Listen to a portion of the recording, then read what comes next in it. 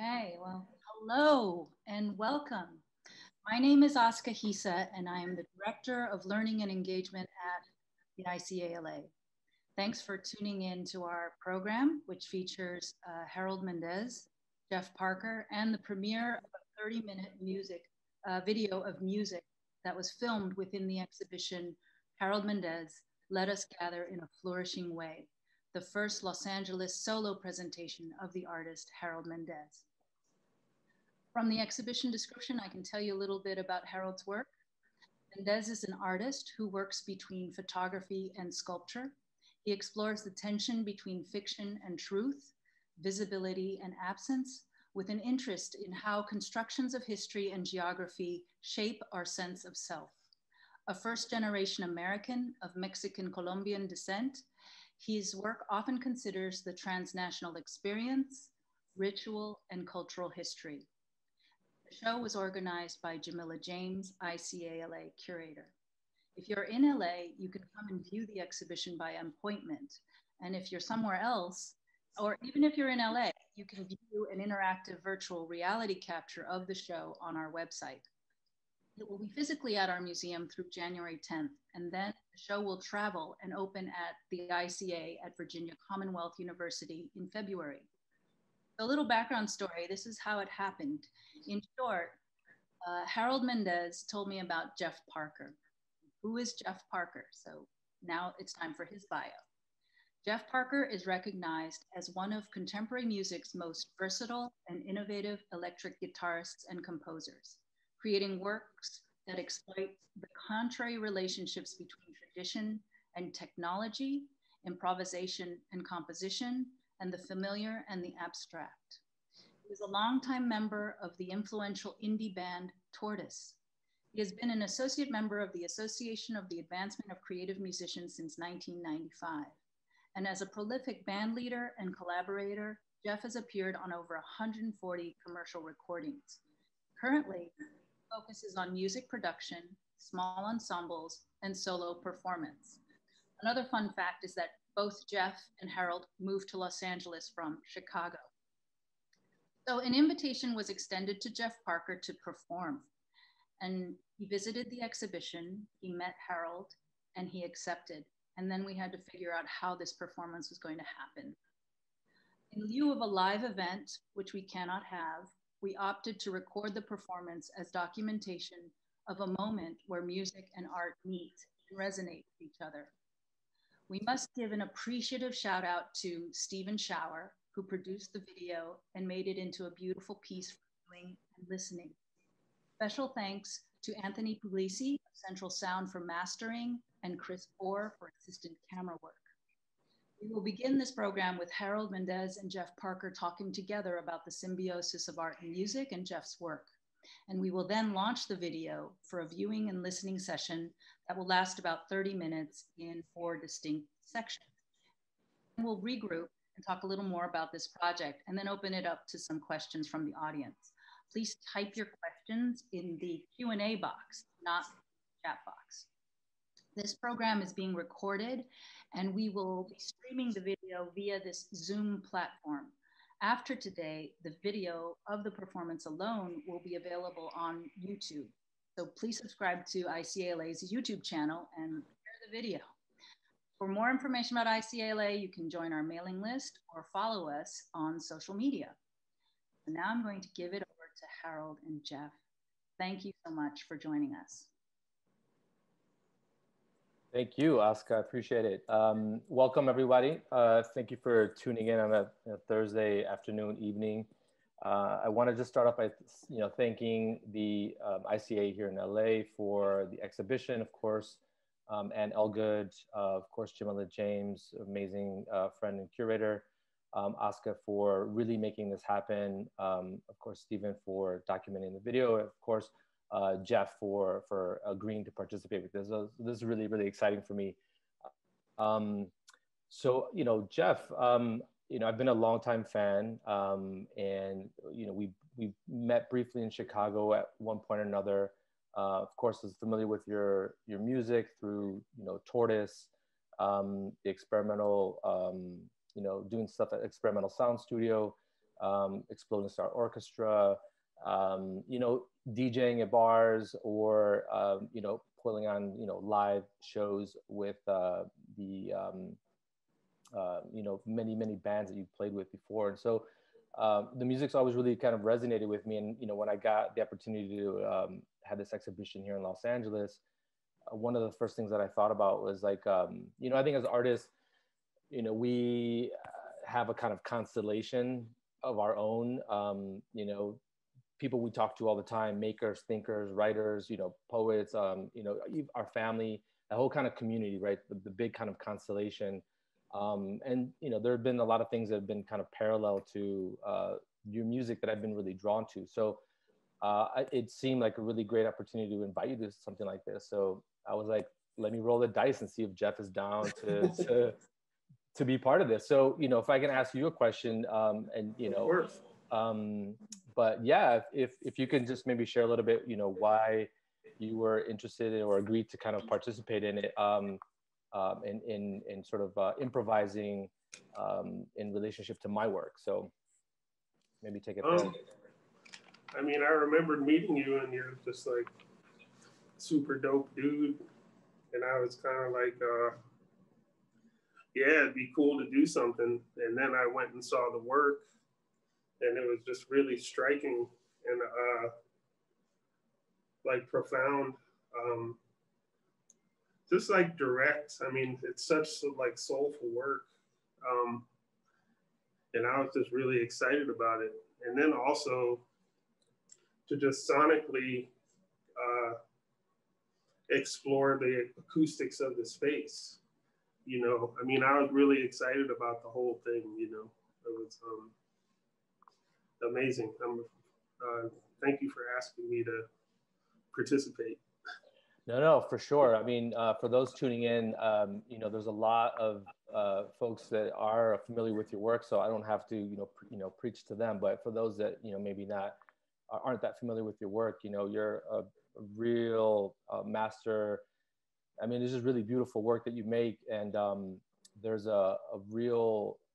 I feel like when I'm listening to your music, that you're really kind of pushing a lot of things, and I'm really glad that you brought up this word atmospheric. And I think maybe probably prior to the beginning of well, I would say maybe at the beginning of the year, I remember, you know, you have a kind of a set where you play at ETA here, which is a bar up in Highland Park in Los Angeles.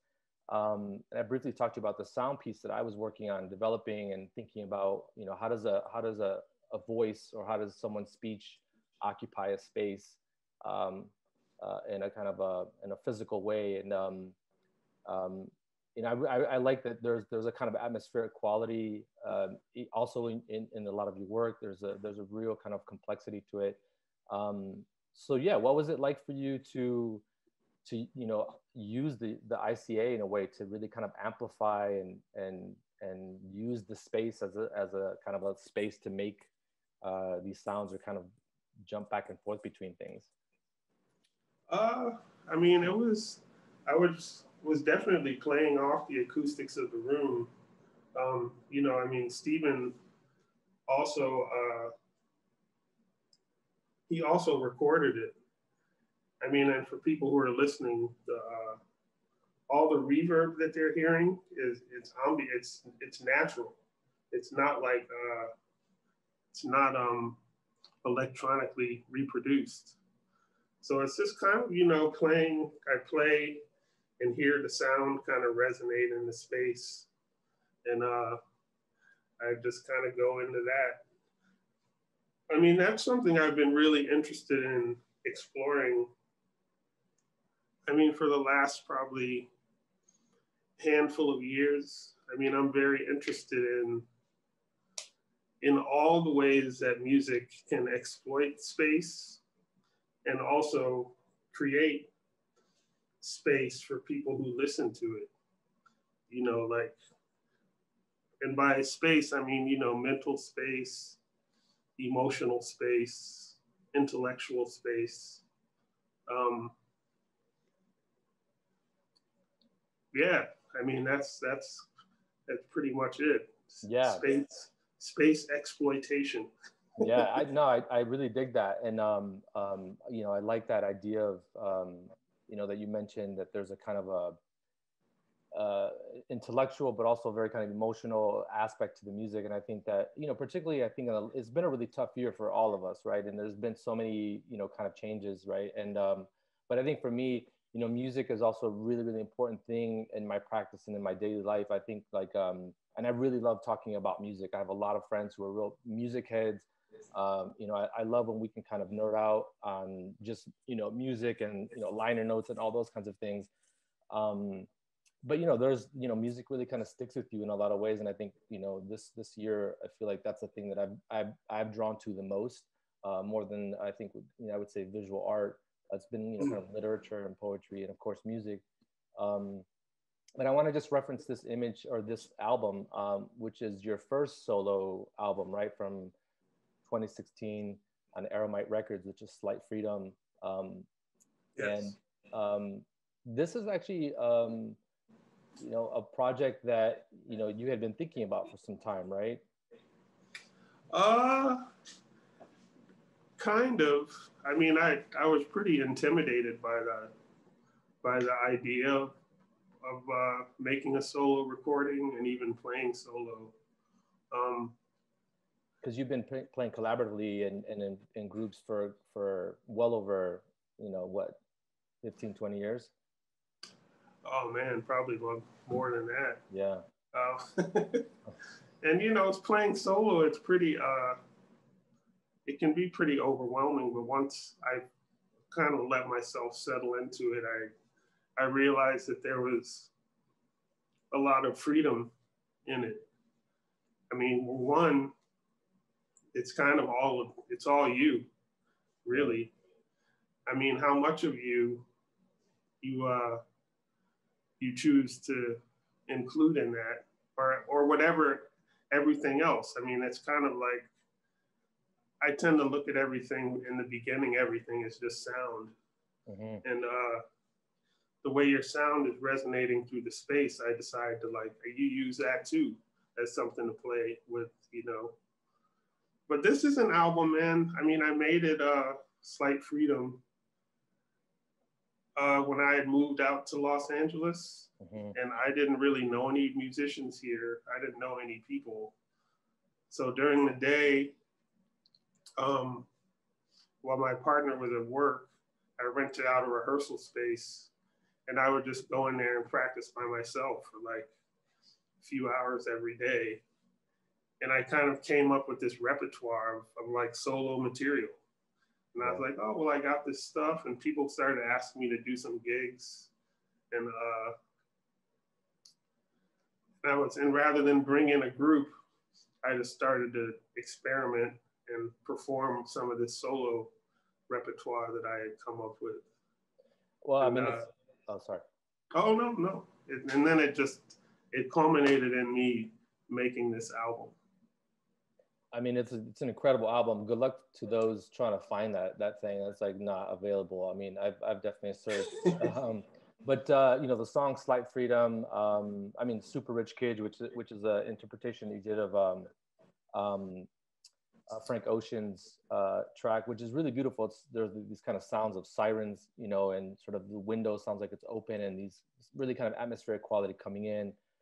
And of course, Mains, it's something that you've done before with Chad Taylor, which is one of my favorites. And then you kind of, you know, moved on to this, which is The New Breed, which is in dedication to your father, who owned a clothing store called The New Breed, right? And this is also titled after your new band now.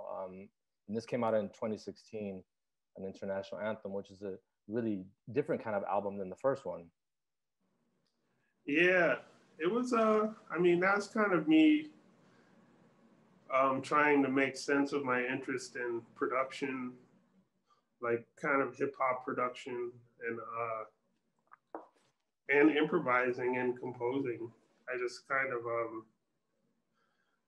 just wanted to mash all those things together in kind of my own way. You know, I mean, it's not, by all means, it's not like a new, I mean, people have been kind of experimenting with that stuff for decades.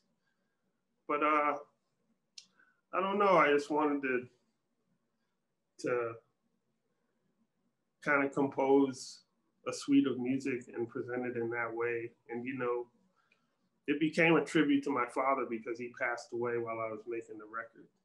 Right. Yeah. And what's interesting about this album too, though, is that your daughter closes the album, and it's the so I like this idea that you're also kind of folding in the family, you know, either through, you know, kind of a history, either by titling it or, you know, using it as a kind of impetus to kind of make the album in one way, but then also, you know, having your daughter, you know, sing over, you know, one of the closing tracks or the closing song on this, and which is a really, really amazing, beautiful song. And, you know, and then of course, you know, I want to move to just reference this, which is your most recent, the Suite for Max Brown. And this is sort of, from what I know, is that it's in, you know, an ode to your mother, Maxine. Yes. And your daughter opens the album by singing over it on this album. That's right? Yeah, that's correct. Yeah. So I like this idea, you know, I mean, here's this other kind of parallels that, you know, of course, you know, so in my work, I'm interested in, you know, history and, you know, my own kind of geography of where, you know, what my makeup is in terms of my family and, you know, what interests me, but, you know, also using some of that in the work. And, you know, in the exhibition, there's two works. One of them is titled after my dad and one of them is titled after my mom. And so I like that there are these kind of parallels in that way. By the way, for all of those who, you know, of you who are tuning in don't have this album or others, you should definitely get these. These are amazing, really beautiful, warm, kind of mesmerizing albums. And there's just so many songs on this that are just incredible.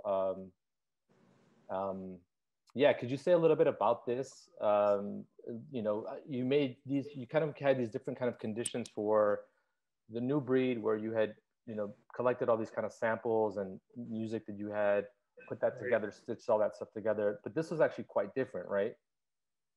It was a little different. It was, I mean, I've been kind of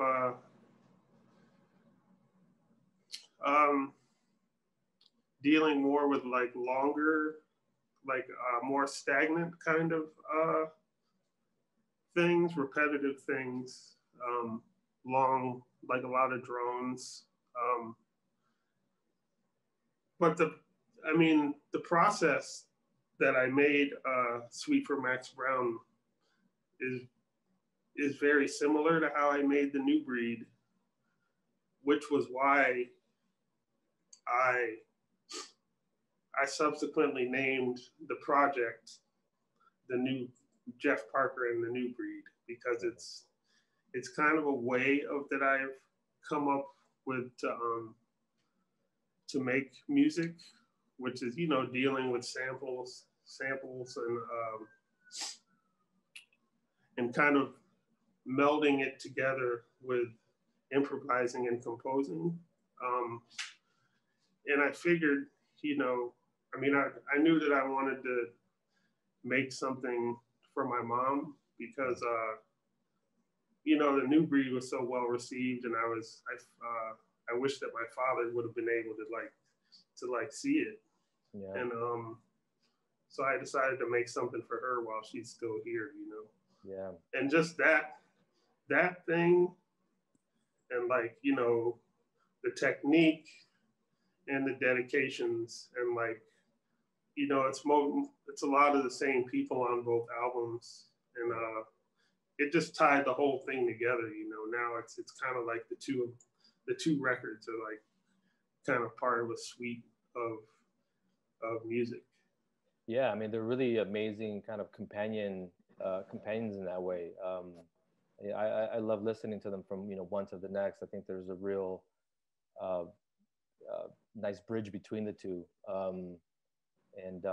Yeah, they're really just warm, and I think that, you know, I don't know, when I listen to them, I just sort of feel like you're in the right kind of company, you know, like you're hanging out with the like a really amazing group of folks listening to this. And particularly like the video for the last track on this album is really, really fun to watch and just turn up.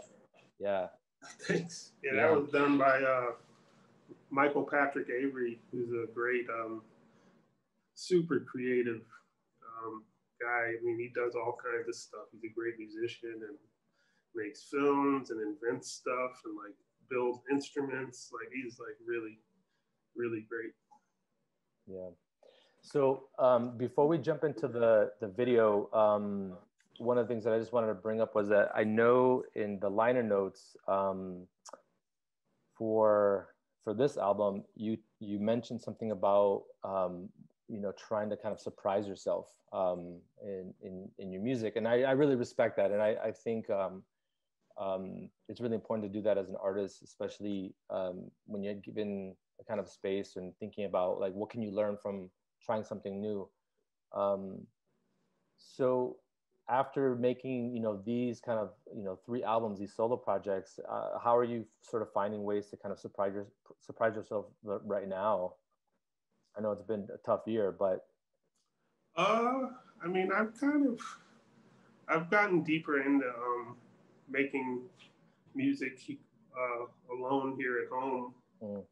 I mean, more in the kind of engineering, like acoustic, the scientific aspect of it. I mean, I'm pretty far immersed in that right now. And that's, I mean, I really don't know much about that stuff. And that's kind of how I'm surprising myself now. In terms of musically, I'm trying to figure that out, really. Yeah, I hear you. I think, yeah, I hear that. Yeah, I mean, is your process kind of starts and stops, or you sort of like an elliptical kind of process of working?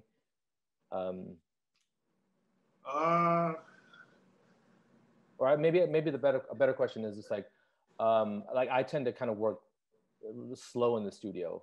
I don't know what your process is in terms of kind of making music, but yeah, just curious about that. Like, you know. Man, I mean, it's so many different ways. One way that I don't really work in music anymore is I don't write stuff down so much anymore like I used to. You know, it's always writing things on manuscript paper. And now, because I have the recording set up, I usually just start with from there. I mean, a lot of times I listen to music a lot. Yeah. Like kind of all day. And nice. And I'll kind of I mean, I like to sample stuff and you chop it up and, you know, sample it and that kind of start from there. I mean, that's a big thing for me now. Yeah, I don't know, man. No, that's cool. I mean, I was just sort of curious about that. Yeah, I mean, there's kind of so much I want to, you know, cover here. I'm wondering if we should, Oscar, are we ready for the premiere of this video? Otherwise, I can, you know, I'd love. We should watch the video and we can come back. Okay, perfect. Let's do that. I'm excited to see this. Everyone, check it out. Stop sharing, Harold. Thank you.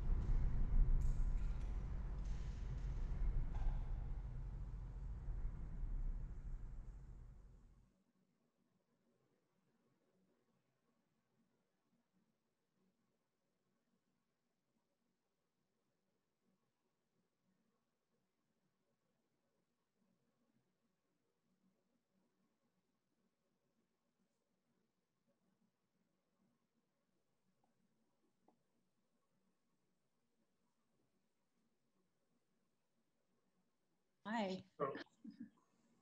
There you have it, folks. The real deal. Jeff Parker. Thank you so much for that. That was beautiful.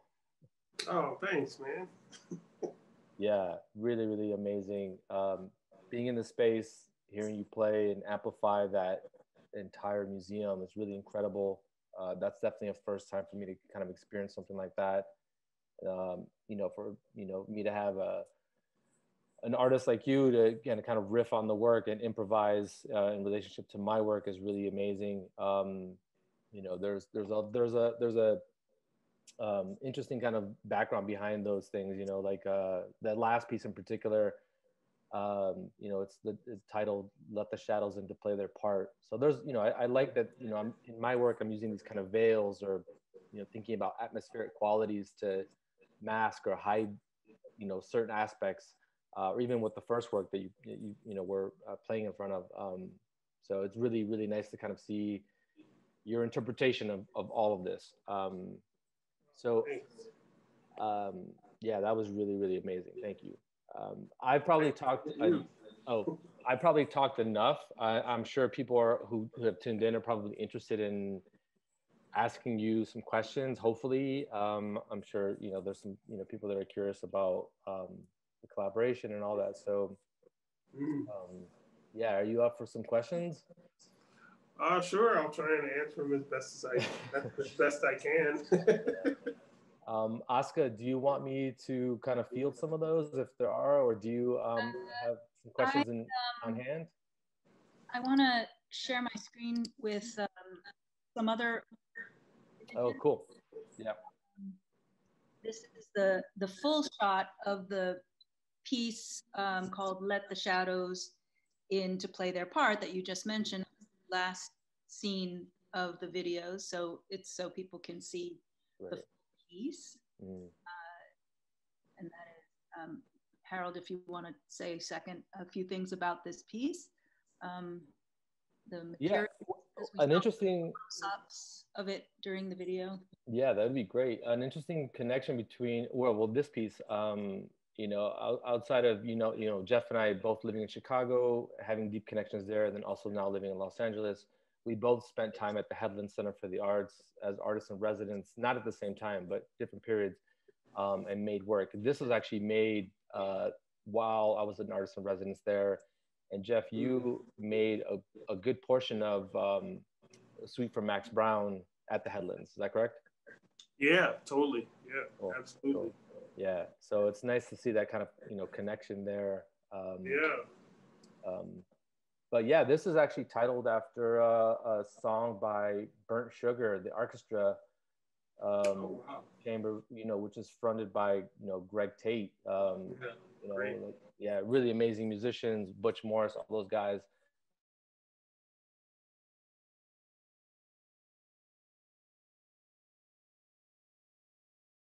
But thinking about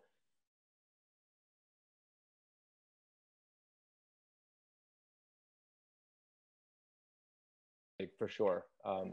Anyway, but for those of you who are looking, who haven't visited the exhibition, these are just a few installation views of the survey. It's a 10-year survey, which I'm very thankful to Jamila James for inviting me to put this together. So yeah.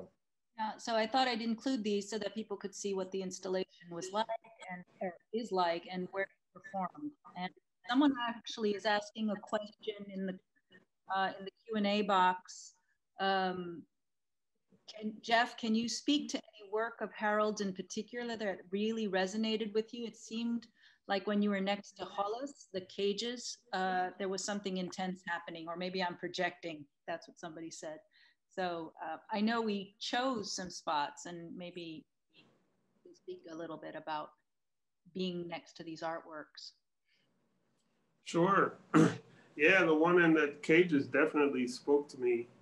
I mean, it was kind of I was trying to compliment the work, really. I mean, my whole thing. I was really trying to not just respond to it, but to kind of, I guess the word would be to kind of commune with it. Just make it more about the whole experience. Yeah, I mean. Great. We have a couple questions that are related to music. Someone named Frank Gruger is asking, with the recent New Breed stuff, you mentioned being influenced by hip hop production. I can't remember which hip hop artist I heard say this, but in talking about your freestyling, they said, if they live never performed it don't of people before, that's freestyle. I'm not sure I'm just reading what it says. Does that resonate with you or improve your work? Are you pulling bits together, or are you pulling bits together you might have worked through in practice, or is it truly off the top of your head? Actually, the quote is, if you've never performed it in front of people before, that's freestyle. I think I'm a composer. I would say, even when I'm improvising, I'm thinking about a much bigger picture. So I don't. Yeah, I mean, I look at everything compositionally. I mean, even when I was improvising with these pieces, I kind of I had a point A and a point B in mind, and I think I was responding. I looked at my contribution to this as responding compositionally, and not just kind of improvising off of. I mean, I don't think anything is off the top of my head. I mean, you know, you work on music, and I mean, I've been working on this stuff my whole life, you know, and you hear a moment, and a moment, it's a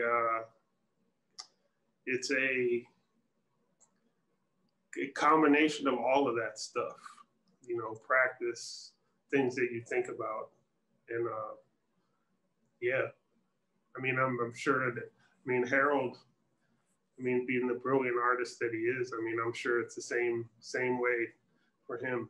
I mean, I think anybody who pursues a creative path, it's always work, always a work. I mean, every moment you're working on stuff. So, I mean, yeah, that's my response to that. Very true. I agree to that. We'll have time for maybe another question. Somebody's asking you, Jeff, to what extent has your work become more personal because you're performing solo? Has it become more personal? Personal. I mean, I'm just trying to be honest, you know. It's I think, I mean, solo performance, I mean, I think it's liberating because it's just you.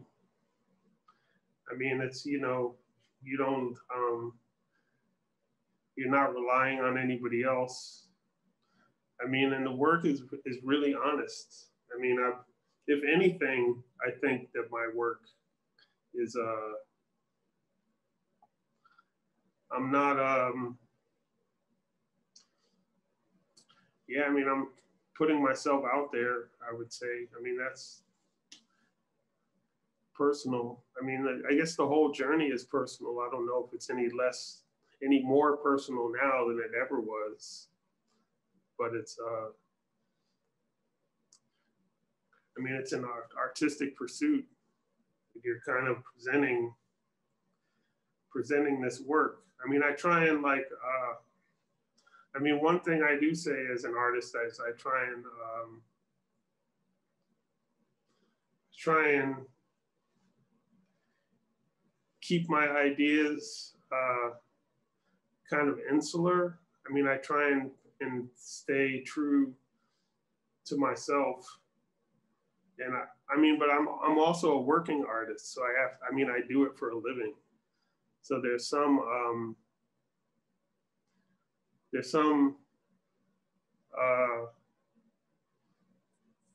I mean, you do things, I mean, kind of on demand. I mean, in a way, which is hard. I mean, I kind of rely on technique to get me through things when I'm not so inspired. Because I mean, for me, I mean, it's hard for me to always be inspired. You know, I mean, you have muses and they kind of come and go, but yeah, I don't know. I mean, maybe it's a long-winded answer, but just trying to be honest, I would say. Yeah, I think to that point, Jeff, I think that's why the music really sticks. You know, not just the, you know, what you're putting into it, but like the group of musicians that you're, you know, working with on a consistent basis. I mean, it's a really amazing group of folks that you are kind of working with on a consistent basis. So yeah, the music really, really is soulful. I mean, I think, you know, at the beginning of, you know, maybe I think March, kind of when the pandemic and all that rolled in, if I can make a very slight comparison here, but, you know, I put on, you know, Funkadelic's Maggot Brain. Oh, yeah. You know, that song is insane. And oh man, that's crazy. And that song is sort of, it's by, you know, Eddie Hazel is amazing, and it you know, it sounds like the world is kind of both ending and being birthed at the same time. Right. But I think for me, it's just like, I was like listening to that song, I was like, wow, this, all of the things that you had mentioned early on, like the kind of the emotional, the kind of intellectual, like all these things really kind of sit with music in that way. And so anyway, I like that your music is constantly, you know, doing that and kind of pushing these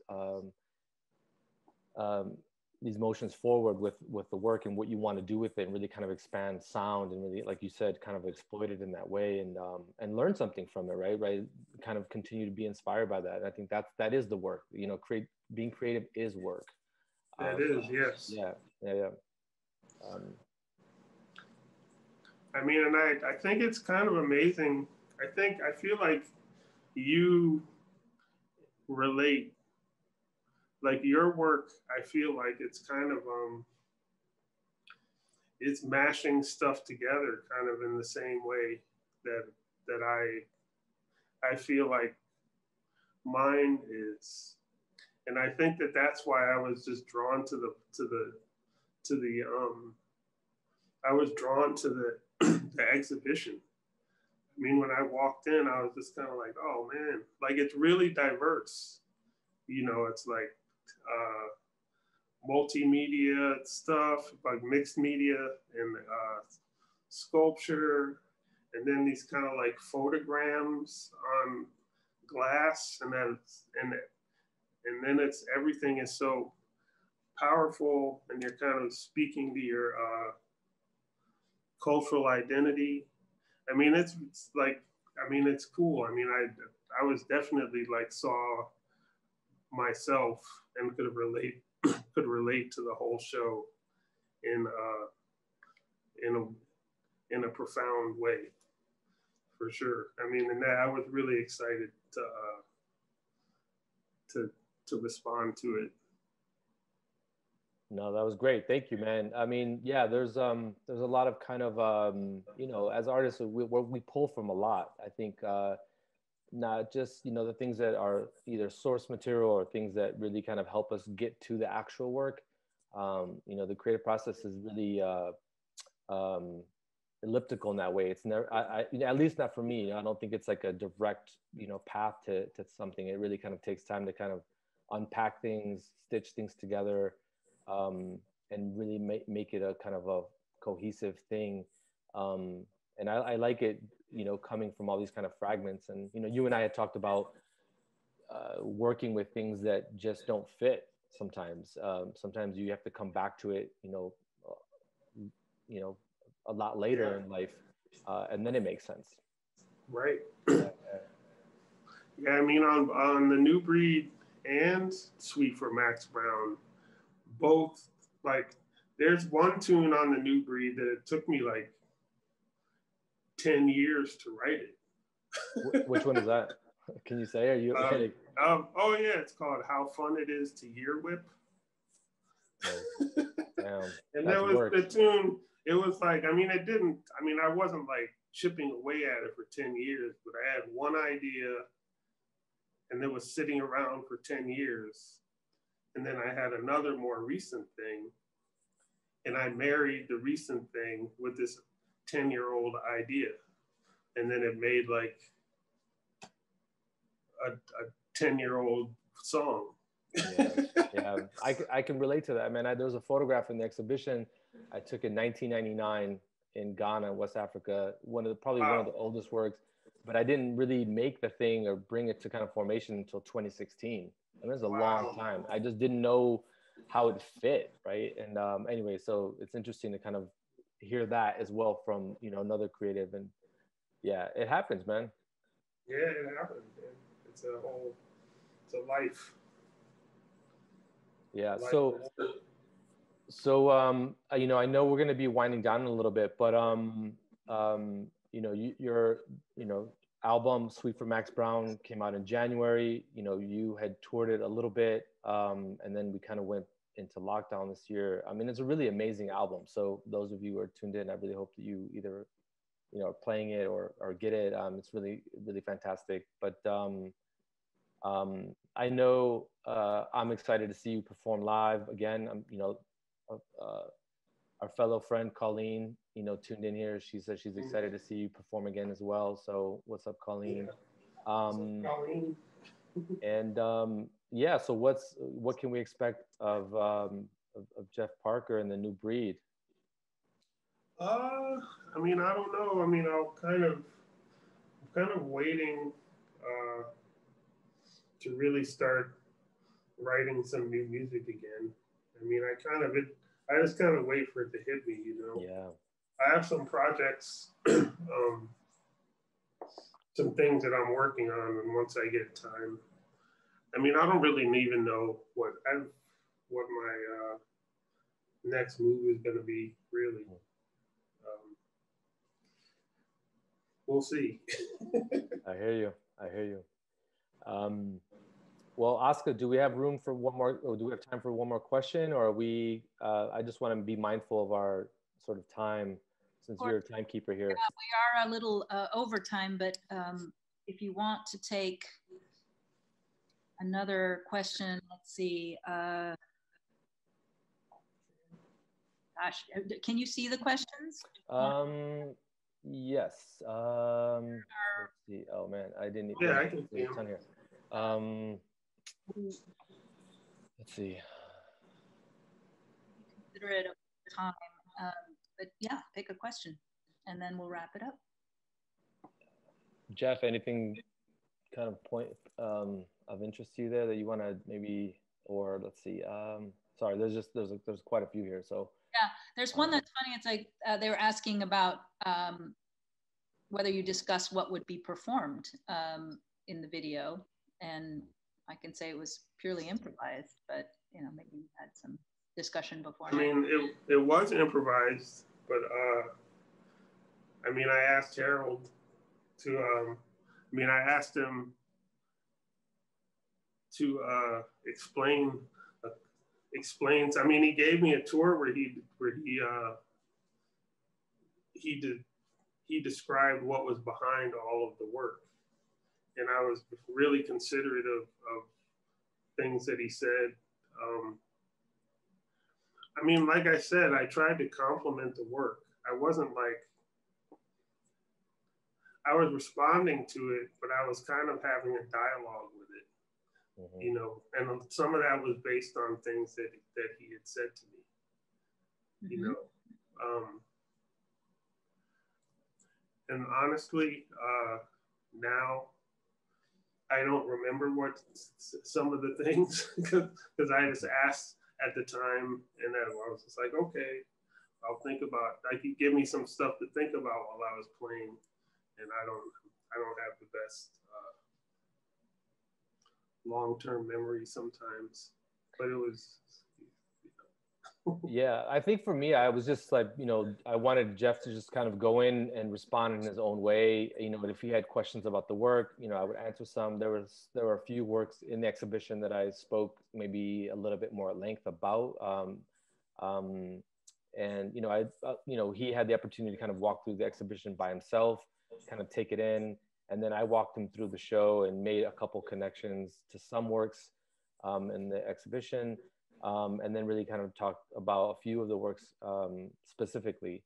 You know, I sort of addressed things like power and the body and, you know, speech and the voice and, you know, these kinds of subjects or concepts that are, you know, in the work or thinking about things that resonate. And yeah, you know, I really wanted you know, I wanted just to kind of provide the opportunity for Jeff just to kind of riff on the work in a way and really do his own thing. And I think, you know, I'm really happy the way it turned out. And I think, like you said, it really kind of complemented in a really interesting way. Yeah. And I remember when you kind of walked into the show, you were like, this is a vibe. It's kind of cool. You know, and it's interesting because the exhibition starts with the more recent work that I made, which uses a sound component that I, you know, developed with the experimental sound studio, and it uses a speech by an unidentified speaker. It sort of sounds like he's giving a speech of a kind of an existentialist crisis. And we talked a little bit about the sound of that. And, you know, I was really thinking about like how does sound and how do our voices right now occupy a space? How do they fill a space? How, you know, and I think that those ideas about the speech and identity and power and, you know, those things for me were really resonating. And I think they're really important, particularly like right now. You know, there's just a lot of political strife in the United States. But, you know, the voice of this speaker really is kind of resonating throughout this exhibition. I mean, and that's just one component of a work. You know, and then there are these other kind of aspects where the body is represented in these different ways. And so I wanted these things to kind of resonate, you know, throughout the exhibition. And so, you know, I'm really happy that, you know, Jeff was able to kind of, like you said, complement that in a way for the sound. You know, you could see like he is playing and then that sound later then gets, or it's later resonating in the space in a way, and then he's playing on top of that.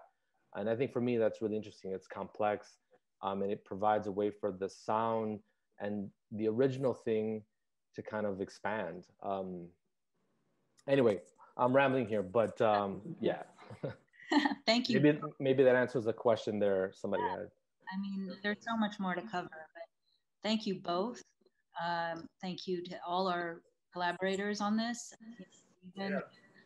So everybody, do check it out again and again on YouTube. We'll also post it on our website, and definitely circulate it to friends. I think a lot of people will be enjoying this piece, this record for years to come. So thank you both. Yeah, thank you, Oscar. Yeah. Thank you, Oscar, for making this happen. And Jeff, good to see you. I'm looking forward to catching up soon, man. Yeah, likewise. All right, Carol. And thanks, Stephen. Yeah, thank you, Stephen. Beautiful video. Take care, everyone. Okay. Bye. See you guys.